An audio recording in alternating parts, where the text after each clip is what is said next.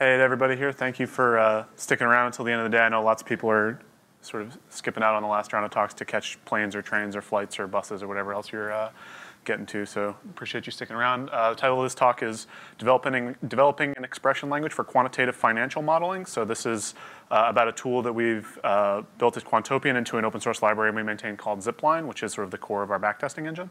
The slides for this will be posted afterwards at my GitHub, so it's github.com, Sanderson, PyData NYC 2015. There are very old versions of the slides from like 4 days ago posted right there, so I don't necessarily recommend you follow along, but they'll be posted up there if you want to look at them afterwards. So a little bit about me. This is a picture of me wearing a tie.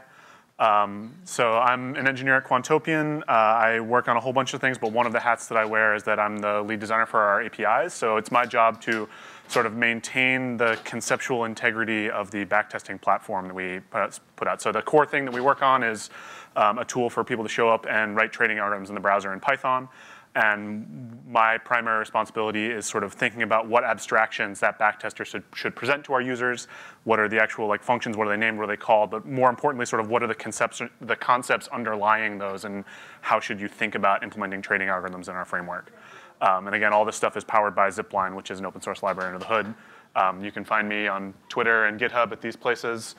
And sort of my background is actually in mathematics and philosophy, but a fair amount of computer science in there as well. So this is going to be a mixed sort of, half of this is going to be a very conceptual talk, and half of this is going to be a very like nuts and bolts. This is how we actually made the bits do the thing we wanted them to do. So the outline here, we're going to talk briefly about trading API design. What is a trading algorithm? How should you think about trading algorithms, at least in the framework that we're going to be building here? One of the things that's going to fall out of that is I'm going to argue that symbolic computation is a really powerful idiom for designing high-level APIs that are still performant enough to work on the kinds of data that we want to be working on. I'm going to demo the thing that we've actually built that I'm talking about, and then talk about some of the specific technical challenges that come with designing powerful APIs for working on financial data, which has its own fun quirks and idiosyncrasies that make it a particularly challenging domain to work on. So what is a trading algorithm? If you Google for trading algorithm designs, you get a whole bunch of boxes and arrows that I can't imagine mean anything to anyone. So one of the things that I like to think about for any program is every program you've ever written is a function from the current state of the world to side effects, right? So hello world in Python is a function from the contents of your standard in buffer, and it has side effects that writes things into standard out. In the context of a trading algorithm, we have fairly specific world state and fairly specific side effects. So the state that we care about is our current portfolio at any given time, data about the particular assets that we're trading. So that can be things like price and volume data, fundamental values, so earnings, shares outstanding, that sort of thing. And there's sort of this long tail of exotic data that people are trying to incorporate into fundamental or into trading algorithms. And then you also have data that's not necessarily meaningfully tied to a particular asset, so things like oil prices and unemployment and the US GDP and that sort of thing. And then our side effects are orders and cancellations, right? So I take in all this data and I decide I now want to own some asset or I now don't want to own some asset, and those are basically our side effects. So one of the things that I like to think about a lot is that good APIs encourage people to decompose problems in a way that's appropriate for the domain. So a good API encourages you to think about concepts the right way in a way that is going to encourage you to, have various pieces of your code have separated concerns, and they're going to be able to allow you to think about different elements of your strategy or different elements of whatever you're doing in a way that you don't have to be constantly sort of thinking about everything at once. You want to be able to break down problems into smaller and smaller pieces until everything you're doing seems simple. And so we have this large problem, right, of we want to look at the state of the world and based on that place orders. We can, for most trading algorithms, break that down into two pieces. So we're going to say, given the data that we've just seen, what positions do we want to hold? Like, what's our desired portfolio if we could just wave a magic wand and hold whatever positions we ever wanted to hold? And then the second piece is, OK, given what we want to hold and given what we currently hold, how are we going to place orders to move us from point A to point B? And the API that I'm going to be talking about today is primarily focused on solving this first problem of how do we take all the different kinds of data that we might care about in a trading algorithm and compute portfolio weights for them. And we can break that problem down even further. So we're going to choose the input data that we're actually going to use to do our computations. We're going to decide what values we actually want to compute. So generally, ultimately, we're going to end up with one number per asset. So somewhere along the way, we're going to take this very multidimensional data, and we're going to be reducing it down to single values. So generally, we're performing numerical reductions, things like mean, moving average, exponential moving averages, that sort of thing, or maybe just take the last value from some trailing window. Often we care about sort of excluding different kinds of assets or different kinds of data, so we're often sort of taking Boolean masks and saying, this data is missing, or I don't want to care about assets that didn't trade over some period of time. And then a third sort of slightly more advanced concept is we often care about sort of bucketing or binning different kinds of data into different groups. So things like I want to group assets by the industry that the company trades in, or I want to partition up the universe of assets by like deciles or quartiles of market cap. So we're going to compute all these different kinds of reductions, produce individual values, and then we want to be able to combine and compare these things. So we take weighted combinations, we do ranking, we do filtering, we do various kinds of normalization. Many of these atomic computations, especially from that sort of first top section here, share a common structure where we're going to get the last n periods worth of data, where sometimes n is just 1, right? Sometimes you just want the most recent value of some fundamental factor, say. And then we're going to apply a reduction to produce a single valued output for each asset. And there's 3 sort of core kinds of expression that often get used. So factor is a little bit of an overloaded term in the financial domain, but the way that we use it in our system is it just means sort of any computation on trailing windows of data that's going to produce a numerically valued result. Filters are the same thing, so they're trailing windows that are producing Boolean valued results. And then classifiers are things that are producing categorically valued results. And sort of one of the interesting things that falls out of that is that we can compose these different kind of computations differently, right? So if I have 2 computations that produce numbers, well, I can add those together and have a new computation, which is the result of doing the previous 2 computations and then adding together the results element-wise. And that sort of leads us naturally to thinking about how can we sort of design a language for describing the composition of these different atomic elements. And so sort of going into a little bit more detail on examples, factors are numerically valued things. Common examples are mean, median, first, last, standard deviation. Factors can be added, subtracted, multiplied, divided. They can also do some more interesting things. So if I have some factor, which is conceptually a big block of numerical data, I can do things like rank assets. So take moving averages of every asset and rank them by the difference between that and some other moving average. It's like a very classic intro, like hello world for a trading algorithm. And you can also do sort of more advanced things like z-scoring or normalization by various kinds of interesting statistical metrics. Filters, again, computations producing Boolean valued results. Most commonly, they're the result of some sort of comparison. So you want to say, I don't care about assets whose volume was below some value, or I don't care about assets where earnings dates were more than 5 days before or after now, something like that. And again, we can compose these together by our Boolean operators, and or. And we can also use them as masks for computations like rank or percentile, where you want to say rank all assets by some criterion, but ignore assets that didn't meet some other criterion. That's often a very important way to be thinking about these computations. And then classifiers, categoricals, if I have 2 different ways of bucketing up my universe, I can think about the cross product of those, where I have all the values that were bucketed by one scheme and then another scheme, and I can sort of multiply those out into a matrix. And then most commonly, these are useful for grouping in order to do normalization. So I can do things like compute adjusted earnings for all these assets, and then subtract out the mean of each asset's sector, say, or its industry. And that's a way of making sure that when you're doing comparisons between companies that are in some sense similar. And so we have these sort of 3 ideas of different kinds of computations that we're going to do, and we can use that to think about the sort of platonic ideal of an algorithm that we might want to design an API for. And so the algorithms that we're going to sort of be targeting and enabling are algorithms which are going to look at every asset in some large known universe, look at trailing windows of data, compute these filters, factors, and classifiers, and then we're going to compose meta expressions out of those, and then ultimately use the outputs from those meta expressions to compute desired portfolio allocations, and then not really worrying about this here, but ultimately any algorithm that's doing this would then be taking those and deciding how to actually distribute its capital to the particular assets that they care about. And some sort of high-level design goals. These are just sort of general designs for any kind of API, I think. But so you want to make it easy to share and reuse things that you use in multiple places. You want to make it easy to compose transformations in ways that would seem natural for what they're doing. You want to be performant enough that you can actually operate on all this data without being unpleasant to use or having to scale up a giant cluster in order to do a simple backtest. And you want to be abstract enough that the underlying machinery can be changed without breaking lots of APIs. This is a particularly important thing for us at Quantopian because we take other people's code and run their trading algorithms with it. And so if we break APIs, then that can potentially, we either have to stop people's algorithms or move them to a different server that's using an old infrastructure, something like that. So it's hard for us to safely change the behavior of code out from under people. So we spend a lot of time thinking about how can we design things that are abstract enough that we can change them without breaking them. And so given all those different sort of design goals, I'm going to argue that symbolic computation is the right way to think about this problem. And I think increasingly what we're seeing in the PyData community especially is that symbolic computation is how high-level APIs to performant code are going to be written. And I think there's sort of a bunch of reasons why symbolic computation is a really powerful idiom.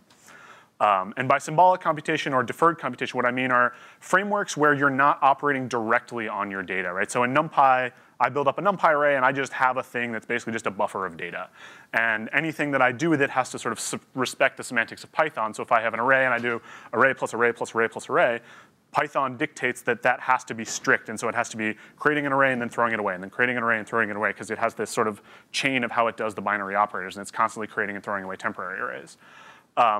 And so even in the last 2 or 3 years, we've seen this sort of explosion of libraries that are trying to do symbolic computation. So we have Dask, we have Blaze, Ibis, Theano. Just 2 days ago, Google announced TensorFlow as another library that is very similar to all these things. So all these libraries are built on this idea that you don't operate directly on data. What you operate on are symbolic or abstract representations of data, and then you give that to some execution context and let that execute your code. And there's a bunch of benefits that come from that kind of a framework, right? So there's optimizations that we can only do when we have sort of a view of the whole computation. If we're doing everything eagerly as soon as we do an expression, then we don't ever get to see the whole computation in its entirety. And so we can't do things like eliminate common sub-expressions or cache or pre-compute pure functions or do certain kinds of term rewritings, right? So if I'm doing some sort of computer algebra system and I do a plus a plus a, well, modulo like floating point weirdness, I can maybe rewrite that as 3 times a, and that's potentially going to be faster. There's also benefits to abstraction, right? So the framework can change, if the framework's APIs, I just give you some symbolic computation and then say run it, I don't really care how that happens under the hood as long as it gives me the right result at the end. And so it gives language designers a lot more freedom to change how things work under the hood as long as they preserve the output semantics. And this leads to frameworks that can support multiple execution styles or multiple execution contexts, right? So Blaze, for example, is a library that can take these abstract expressions and say, execute this expression against SQL, or execute this expression against NumPy, or execute this expression against some data set that you've never heard of. And Dask is another example of this, where I can take this abstract representation of computation, but then say, run it single-threaded, run it multi-threaded, run it multi-process, or even run it multi-machine, right? So the benefit of being able to separate the description of a computation from the execution of a computation is we can mix and match those when they meet the thing we're trying to do. And often symbolic computations also have benefits for correctness. So they tend to encourage working with immutable data structures, which has lots of nice properties. And type systems also give us a lot of the same benefits that traditional compilers do, right? So if I'm going to do some long computation that's going to run on a server and go for 5 hours, and then the last thing it does is try to add a string to a number and it fails, it's really annoying if you get all the way through those 5 hours and then find out that you had a bug. And if you have some sort of compile step between there, then you can learn, oh, the last thing I'm going to do is going to barf, and I can catch that before I actually wait the 5 hours for it to fail. So keeping all those things in mind, I'm going to tab over to a demo of one way that I think you might think about building this kind of expression language in Python. So I believe that's already been executed, but I'm going to run it again to be safe. So this is, like I said, sort of the simplest hello world example for trading algorithm. So it's doing a dual moving average, and the idea is for every asset in my universe, I'm going to take a 30-day moving average, a 90-day moving average, and then I'm going to screen out assets where the 90-day moving average is shorter or is lower than the 30-day moving average. And the intuition here maybe is that assets with higher short averages are on the way up in some sense. It's probably not really a reasonable actual trading strategy, but it's a simple one for a demo. Can everybody read okay at this font size? Cool. And so the way this works, right, we have these built-in factor objects. I construct a simple moving average object whose inputs are usequitypricing.close. This is also, again, symbolic. There's no data associated with this. It's just sort of an abstract object that is going to get fed into the system that knows how to actually load this data. And then I'm going to say, I've got a window length of 30, a window length of 90, and then I can use Python operator overloading to do things like construct a filter, which is the result of a Boolean comparison between all these results, right? So I can say my 30-day moving average greater than my 90-day moving average is my screen, and then I construct a pipeline object that actually represents all the computations that I want to do. And again, if I execute this, that happens basically instantly. No computation has happened at this point. I've just sort of built up objects that know how to compute themselves. Under the hood, what this is going to do is take all these and build a directed acyclic graph that represents the dependencies between all my different computations. And I can actually visualize what that graph looks like. So if I say show graph on this, it's going to spit out a nice, pretty visualization where it says, OK, well, get the close prices for all the assets, construct 30 and 39-day moving averages, feed that into an expression that's going to do a Boolean compare, and then everything in this bottom box ends up being an output. And our expression is an output because we've specified that as a screen, which says throw away any assets that don't meet this criteria before you actually show them to me. And then I can take all of that and pass this off to an engine, which says run, and it's going to churn through all of that and spit out about 600,000 rows. And what I end up getting back here is a hierarchically indexed data frame. So for every day, I'm going to run this computation, and then I'm going to get an index of equity objects, which are basically thin wrappers around integer with some metadata tied to them. And then I get a column back for every one of these computations that I registered. So I've got my 30-day moving average and my 90-day moving average. So we can sort of scale this up and make it more complex. So I can swap out my simple moving average with a VWAP, which now requires 2 different inputs. So VWAP is volume weighted average price. And then I can say, well, I can compute the percent change of VWAP between my 30 and 90 days. And it looks just like the numerical code that you want to write here, right? So I've got VWAP 30 minus VWAP 90 over VWAP 30. And I can do things like take the rank of all assets by the percent change in VWAP, where I say ascending equals true or ascending equals false. And I can also do things like take the top 20 assets by VWAP percent change. And again, the results of this all end up looking exactly the same. My graph is a little more complicated now, so I've got sort of arrows going all over the place. One of the interesting things you'll notice is that those complex arithmetic expressions actually get fused together. So I don't have an individual node for every binary operator happening there. The linear chains of expressions get fused into one single thing, and they get computed with a library called numexpr that is designed to look at basically NumPy array expressions and optimize away temporaries and do some other fancy things. And so I've got my VWAP. They're getting thrown into this expression. I'm taking a rank, comparing that to 200. These 2 nodes actually correspond to that top call that I had made. And then I'm also just getting the output here. And again, if I take that and do run pipeline, it takes slightly longer, but not too much longer. And I get my rank back out as well as my percent change. One of the really important ideas that happens here too is that users should be able to extend the system with primitives that behave exactly the same way as the built-ins. There's a great talk by Guy Steele called Growing a Language, where the central thesis of that is that one of the really valuable elements of programming languages, or a really important element of programming languages, is the ability for users to add and extend the language in ways that behave exactly like the built-ins of the language. And so you can create your own custom factors, and basically the kernel of this is a compute function that gets passed the current day, an array of asset labels, an output array, and then an array of a NumPy array corresponding to the data that you actually got passed in. So here I'm writing a custom factor that computes max drawdown, which is just saying, look over the last n days and give me the percent change from peak to trough for each asset there. And so I'm going to construct a 90-day max drawdown. And then once I've constructed this object, it has all those same built-ins that we looked at before. So I can do ranking on that. I can also pass it. I talked a little bit about this notion of masking out things when you do a rank computation. So this says compute VWAP percent change, or rank by VWAP percent change, but mask down to just assets that are in the bottom 200 by max drawdown. And if I run that again, I get a slightly more complicated graph. And we'll notice here too, right, that this Boolean, or sorry, that this rank now has a dependency on this top 200 call, which is saying that in order to successfully compute rank with this masking applied to it, I have to have first figured out which assets I actually want to mask out in that ranking operation. And again, I can do run pipeline, and I get all my values. And note that all the ranks are between 0 and 200 because I only mathed down to just those values. So that's sort of the basic API of how it works. So basically, we can see that when I define these custom factors, they're all just getting passed, trailing windows of NumPy arrays. And so really all that we need to do now to make all this work is say, well, how do we just get reasonable arrays of data into all these computations? The subtitle of this is, how hard can it be to get the last 30 days of price? And it turns out it's harder than you might think, unfortunately. So there's a couple things about financial data specifically that make it more complex to work with than you might otherwise enjoy. So companies are constantly being created and destroyed. So if we want to naively just represent all this data as like a big assets by dates array, it's a little bit tricky because we either have to have lots of missing data or we have to somehow chunk that up into pieces that aren't wasting most of that space. Splits, dividends, and mergers render past and current prices and volumes incomparable. And restatements are particularly thorny to do in any kind of array-oriented way.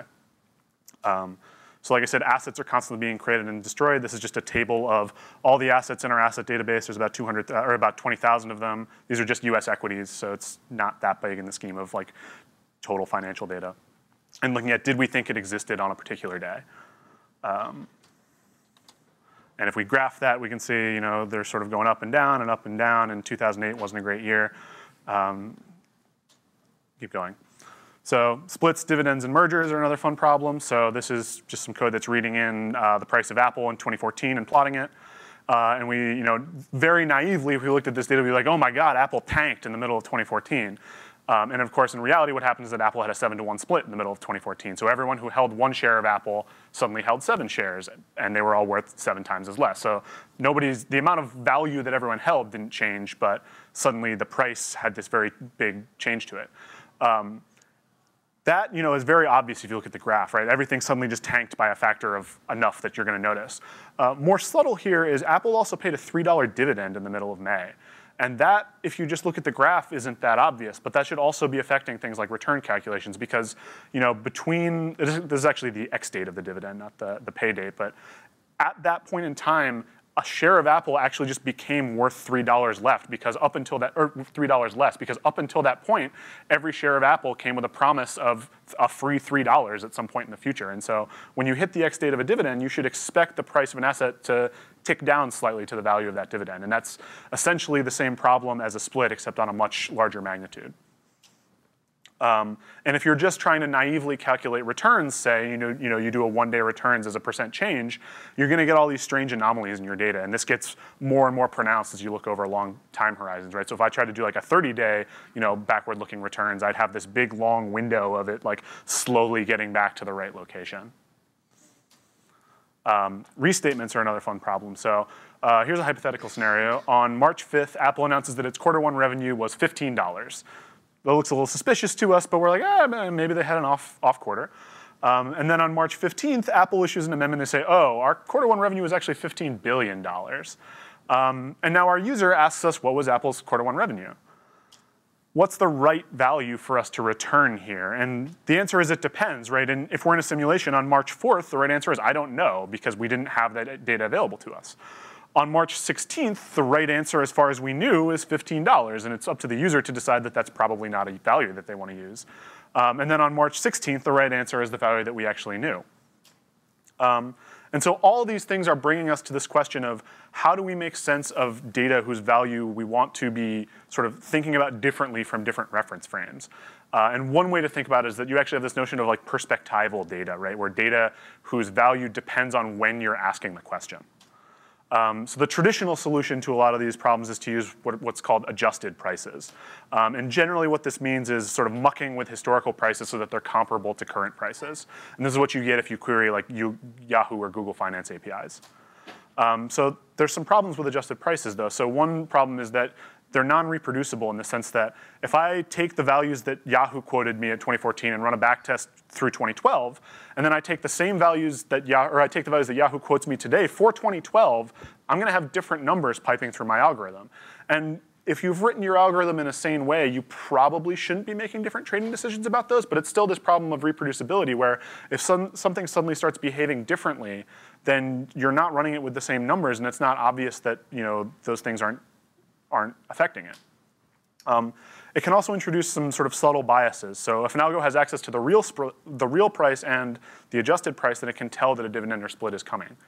And stocks that have undergone multiple splits in the past will actually, between the point we're asking about and now, will have very low prices in the past because they're being multiplied artificially over and over.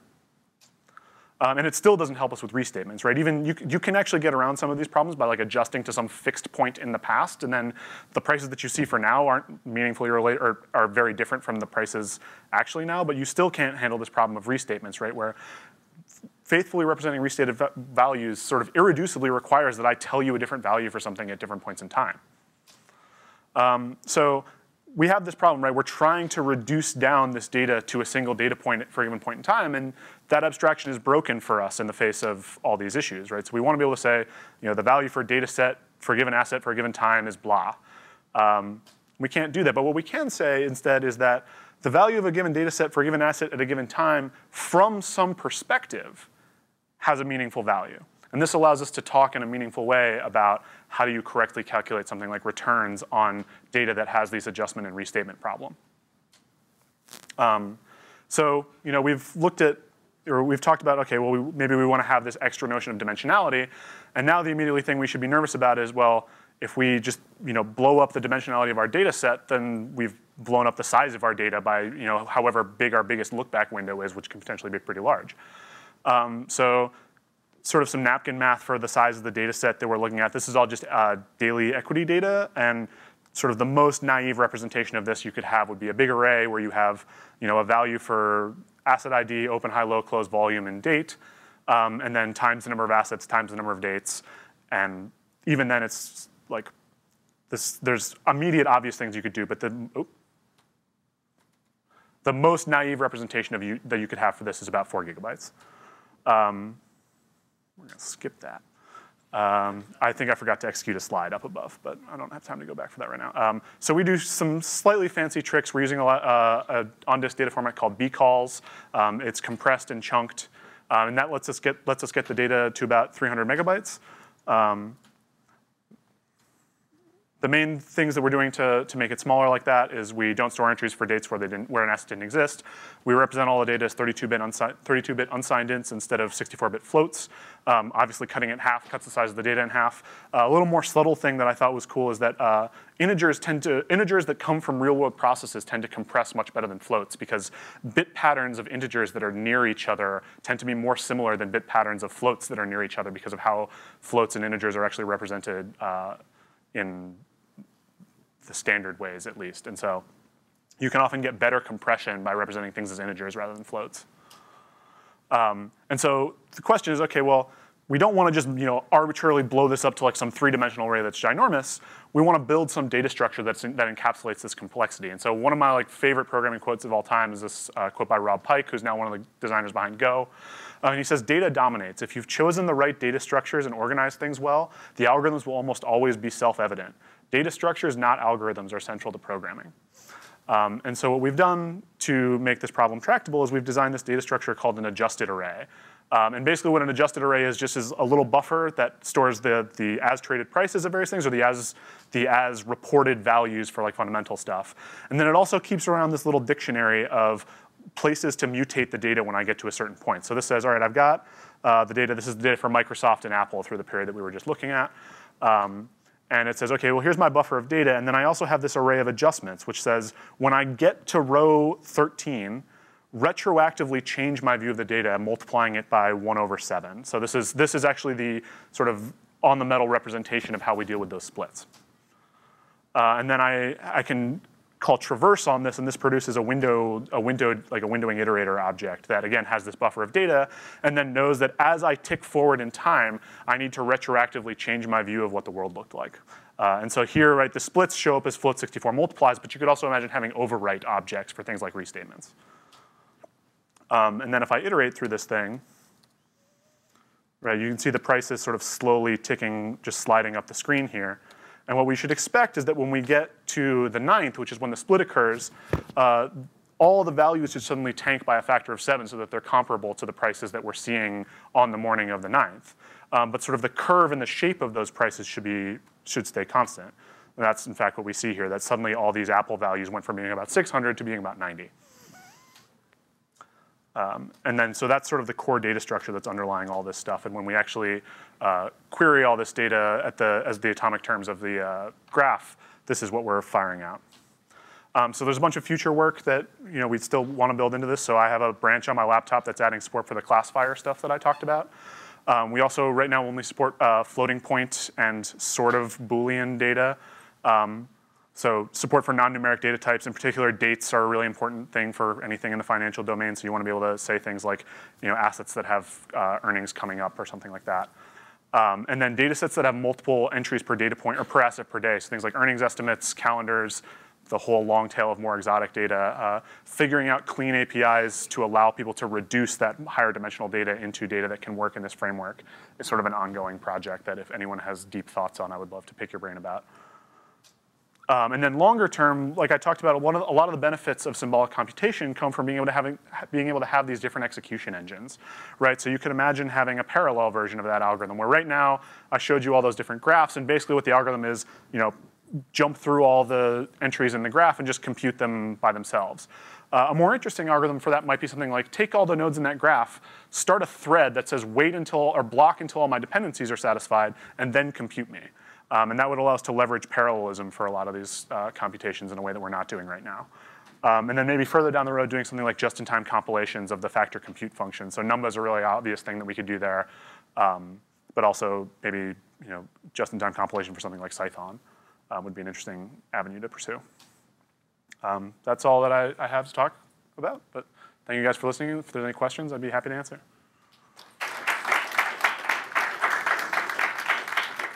Yep. So when you instantiate one of the factors that you create, yep. that creates a column? Just instantiating them doesn't do anything. So they're just objects that know how to compute things. So the actual thing that causes computation to happen is I say, I've got this pipeline object. It has like a simple moving average thing. So I'm saying the columns of my pipeline are going to be a 30-day moving average, which is computed by this 30-day moving average object. And then when I actually say run pipeline on that, the columns that I passed here correspond to the columns of the data frame that gets spat out. How do you bind inputs to the compute function? So that's built into the simple moving average object. So when I said here inputs equals usequitypricing.close, so that's just a symbolic object. I skipped over the slides that are actually setting up like the I/O machinery there. So basically what happens is you register a loader that knows how to load the usequitypricing.close column. And on Quantopian, we've built a whole bunch of loaders for things like Morningstar fundamentals and psychsignal and xtimize and all these other sort of exotic data sets. The US equity pricing loader stuff, there's one that's built in for zipline that reads that fancy bcalls format that I talked about a little bit. Yep. So for the adjustment, you actually have arrays of transforms that somehow is expressive enough to tell you what exactly adjustment you do retroactively? Yeah, so I mean, for the splits, mergers, and dividends cases, they're all just retroactively multiply everything looking back by some value, and then the adjustments get represented as overwrites. The tricky thing is making sure you sequence those correctly because they don't necessarily commute correctly, so you have to know what the semantics are of where when and where the overwrite happens, and that responsibility gets delegated to the loader to do correctly.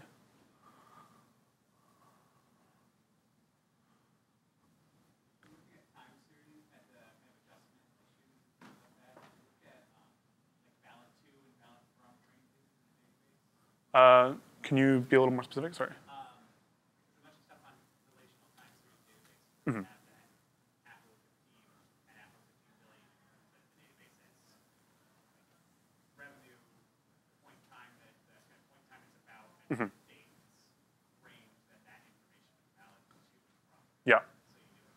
Yeah, so the way that we represent that stuff generally, that stuff is sort of at a different layer of abstraction from the stuff I'm talking about. So by the time it gets to the stuff that I just showed here, that all just gets encoded as these like adjustment objects. But generally speaking, the strategy for that is we have this notion of like the baseline, and then a notion of like deltas to the baseline. So basically we say like, here's when we first learned some value about a particular time period, this is the entry we have for that. And then if we have some amendment to that, that gets represented in a separate table that says, here's a piece of information that says we should actually change our view of the world once we get to some point in time. So those amendments are the adjustment that you make? Yeah. Yeah. Yeah, so they're because you could represent it as just like the best known value at every point in time, but then you're duplicating most of the data, right? Most data doesn't get adjusted most days.